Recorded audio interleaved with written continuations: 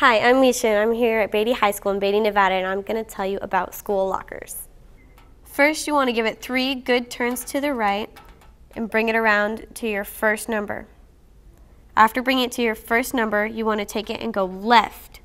Past 0, you have to pass 0 and come to your next number, and then you have to go back right to your last number, and then you pull on the switch and it opens.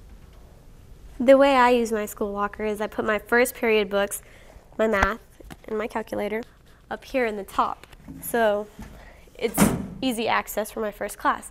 My second, third, and fourth period classes are down here in order from my first class, Spanish, second class, English, and chemistry comes after lunch. So these are my last classes. And then I have U.S. history right here. And see, it's book, folder, book, folder, book, folder, book, folder.